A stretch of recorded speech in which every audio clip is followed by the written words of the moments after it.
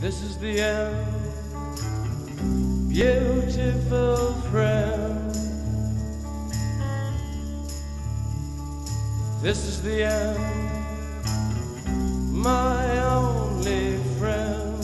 The end of our elaborate plans. The end of everything that stands. The end, no safety or surprise. The end, I'll never look into your eyes again.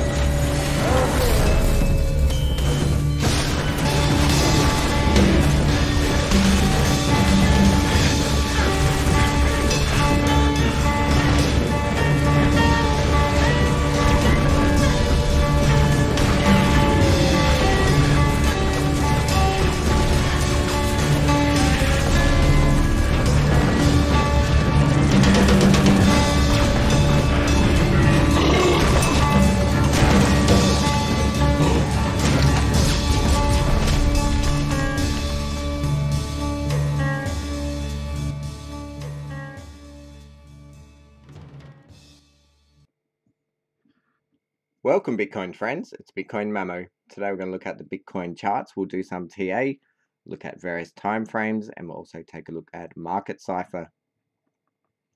So I want to start here on the 2-week chart. We were watching these trend lines connecting the overall lows, this one connecting the two highs here. It did act as resistance here, we were looking for it to flip into support. We did have the intersection of both these trend lines on this current 2-week candle. You can see we started trading below the golden pocket area when doing the fib retracement from 29k low to the 69k high. And after one last pump to 43,000, we did have this big drop down all the way down to 33,000. We have had a bounce. Currently we are at 37,390. We did also mention on the weekly chart here, we were watching this weekly EMA ribbon, and we said if we spend a whole week below this EMA ribbon, then for me that would confirm that we are in a bear market. We can see on this weekly candle, we did wick up.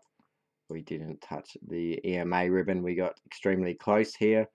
But once we started trading below this previous wick here, down at around 40,000, it seemed to me we were close to the end of the week last week, and it was going to take a lot for Bitcoin to get back into this EMA ribbon. And as I thought we're entering a bear market, I sell half of all my cryptocurrencies at around this 39 to 40k area, believing that I can buy back in lower while still keeping half in case I'm wrong and for more longer term storage.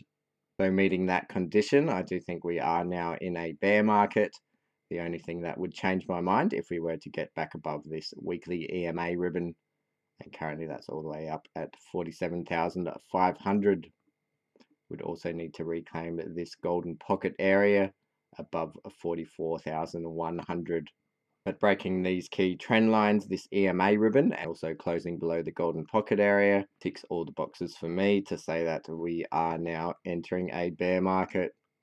Doesn't mean we won't have decent bounces along the way, and I do think this 30k level will probably hold for some time here, and whether we get this bounce here from 33k for a dead cat bounce, I think eventually we will come back to that 30k base. So it's all dependent on what the stock market does. Bitcoin has been following the stock market quite closely. Currently it is down 12%. So there is that potential for a stock market crash similar to in February, March of 2020 last year. So it's always good to have some capital on the side in case this does happen and you're able to pick up Bitcoin and altcoins on the cheap. But we'll have to see what happens. The Federal Reserve is making announcements today on how many interest rate hikes they will do during 2022. So we'll have to see how the stock market reacts after that news, and if it does drop further, I expect Bitcoin will also drop further, but we'll have to see how that plays out. As mentioned, the stock market's currently down 12%. We did see a nice bounce here on this candle, but there was this gap here where we did open down here at that gap, And so this candle has filled that gap, and we can see we're currently coming back down again. So Bitcoin is a bit dependent on the stock market and that news at the moment. Looking back at the 2-week chart for Bitcoin, we can see these order blocks, and these order blocks are supply and demand zones. They come from a red candle in an uptrend like this, or a green candle in a downtrend like this candle here, which is also inside this 2-week order block. These levels can act as support or resistance levels when we interact with them later on in the price action. We can see on this drop, we did wick down pretty much to the bottom of this 2-week order block here. And we did get this nice bounce from 33 to 37k. But there is the rest of the week for this 2-week candle. So we just have to keep an eye on this order block, which is between 35.8 and 33.3k. So I think we can get rid of these trend lines now and also redraw the fib levels. And we can take it from overall low during that stock market crash down at approximately 4,000. And that gives us a golden pocket area between 26.7 and 28.7k. We also see that 0.5 level at 36.5k. We are currently above that level. Just some levels to keep an eye on. And we could come all the way back down here to this golden pocket area. And just looking at the previous bull market here, this is the 2016-2017 bull run. Just putting it back on a regular chart. I've got those fib levels drawn from the bear market low to the bull market peak. And we can see after that blow off top, we did come back down to that golden pocket area. Also below this EMA ribbon during this price action. But we can see we initially did get some bounces off this golden pocket area, some dead cat bounces, giving a chance to exit if you do also believe we are in a bear market. So we could see a similar thing here with us interacting with this weekly EMA ribbon, and it could take quite a long time to play out. So looking at our current price action, if we were to do a similar thing, we might spend some time bouncing off this 27, 28k area and get a few dead cat bounces here along the way.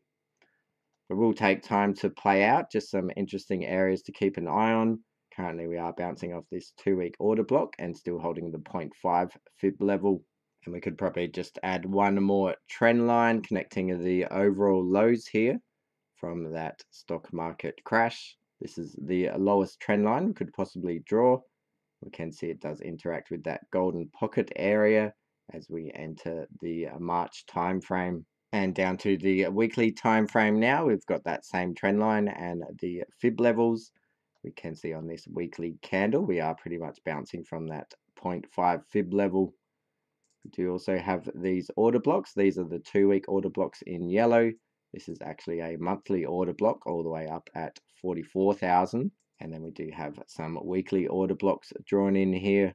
You can see we did come down to this weekly order block as well as that 2-week order block. And we are closing the weekly candles above that for the time being. The next higher up order block is all the way at 42,000. We do also have this falling wedge pattern drawn in blue. We have 2 touches on the top, 2 touches on the bottom, and normally on the 3rd touch we do break out. This is a bullish pattern. So if Bitcoin can break above this blue trend line, I would expect possibly a push higher to this 2-week order block and this blue weekly order block.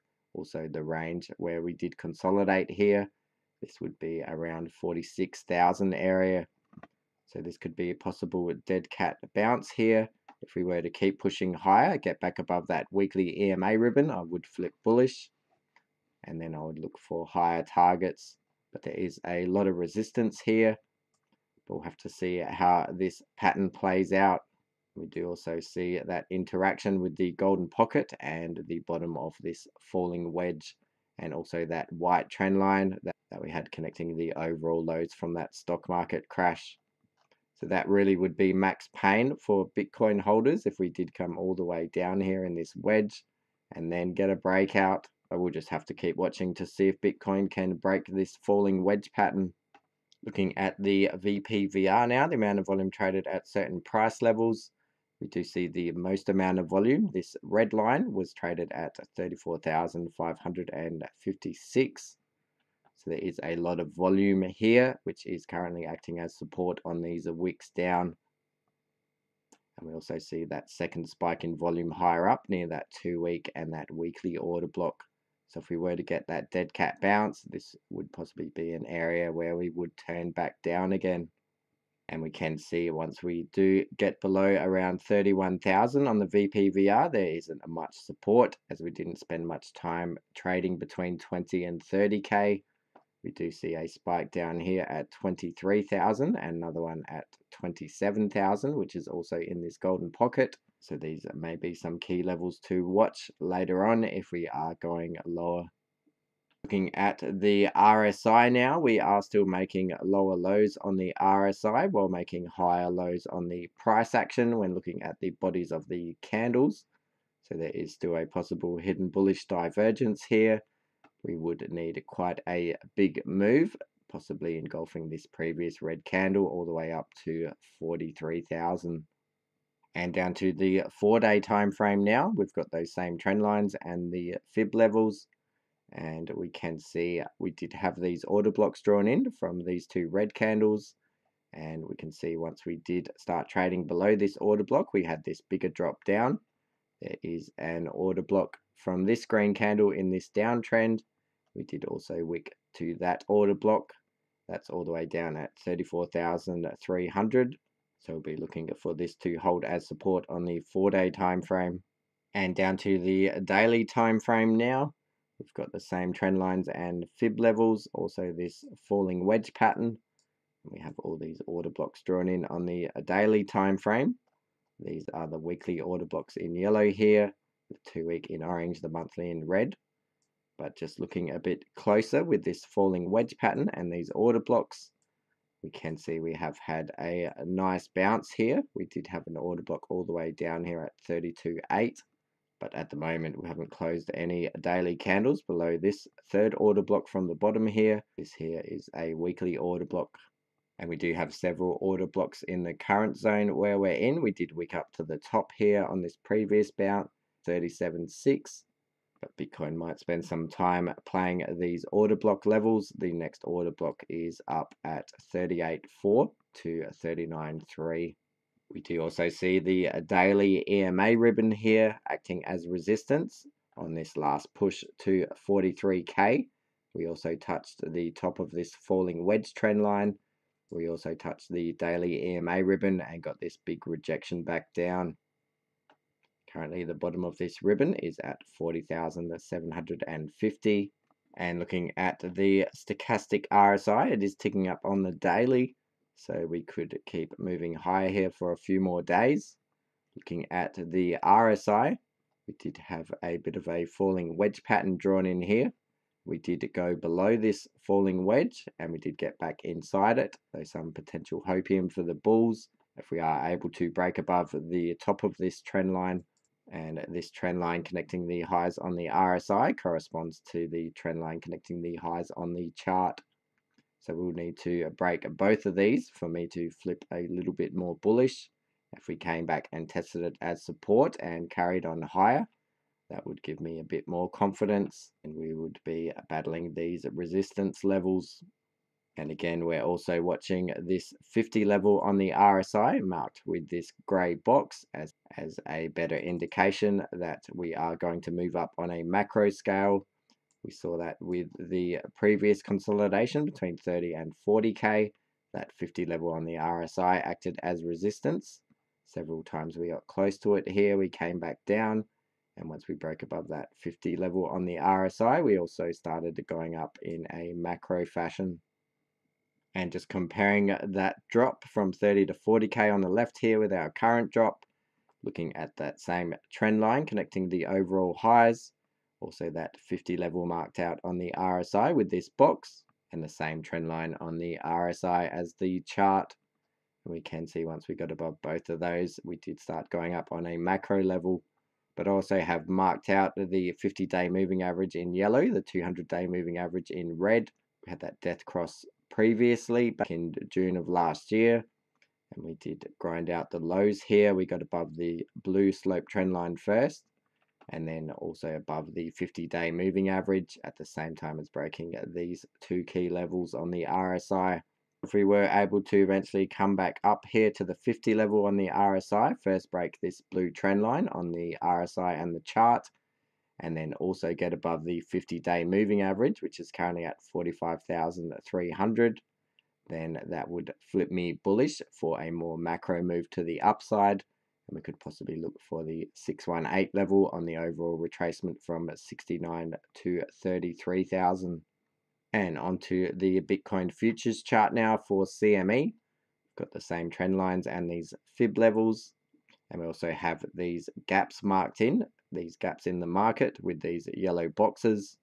And we did have this gap all the way down here at 33,000.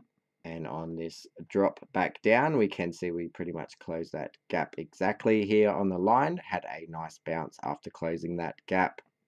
So we do have gaps further down. There is one here at 24 to 26,000 and one last one at around 19,000. These gaps don't have to get filled, but more than often they do. And again, we'll be watching for the same trend line to break on the futures chart, this blue trend line on the RSI, also on the chart pattern. Let's look at a market cipher now. This is on the 4-hour time frame. We can see we have crossed the zero line with this blue wave, and just looking out for a red dot, which has pretty much indicated a turnaround. These are red dots after crossing the zero line. We did drop after that red dot and also this previous one. So I think once we do get a red dot here, we'll possibly come back down on a 4-hour time frame. The 12-hour time frame has gotten this green dot and we are starting to move back to the upside. This money flow is still very deep in the red. The daily time frame does have another green dot here. On that previous occasion, we did get a small bounce off of that. Once we got that red dot, we did start going back down again. We have to wait a few more hours for this green dot to confirm, but we could start seeing a bounce over the next few days if this green dot is confirmed until we see a red dot on the other side. But again, that money flow is very deep in the red, much deeper than when it was during this consolidation between 30 and 40k. And again, I'll still be waiting for that weekly green dot to be absolutely certain that we're going to have a decent move on a macro scale to the upside, whether it's a dead cat bounce or a full recovery back above that weekly EMA ribbon. But I think it's going to take a few more weeks till we do see that green dot. Doesn't look to be closing off yet. And these weekly green dots have been a lot more reliable. You can see during the bear market here in 2018. This green dot did indicate this dead cat bounce, a chance to get back out, and the red dot turned it back around here. Also, this green dot here did indicate a decent move back up on a dead cat bounce. So I'll be looking for that again with the current price action when we do get that weekly green dot. Possibly buy back some of my sold Bitcoin and just ride out that dead cat bounce till we do see a red dot on the other side. So I think that's about all. Again, I'll be watching this 2-week candle close, which is at the end of the week, to close above this 2-week order block at 36,000. And also be watching this weekly order block, which is at around 35,000 here to hold on the weekly. And also just watching this falling wedge pattern. We have had 2 touches on the top and the bottom, so normally that third touch we do break out. So I'll be watching this falling wedge for a breakout if we do move to the upside. And again, watching it on the daily time frame with this blue trend line on the RSI and the price action in line with that 50 RSI level and the 50-day moving average. But the first step is trying to get above this blue trend line. We could push for it sooner, or we could spend some time going sideways here, consolidating as the line eventually meets up with the price. But I think that's about all. Hope you enjoyed that analysis. Thanks for watching. I'm Bitcoin Mamo. I'll see you next time. Bye.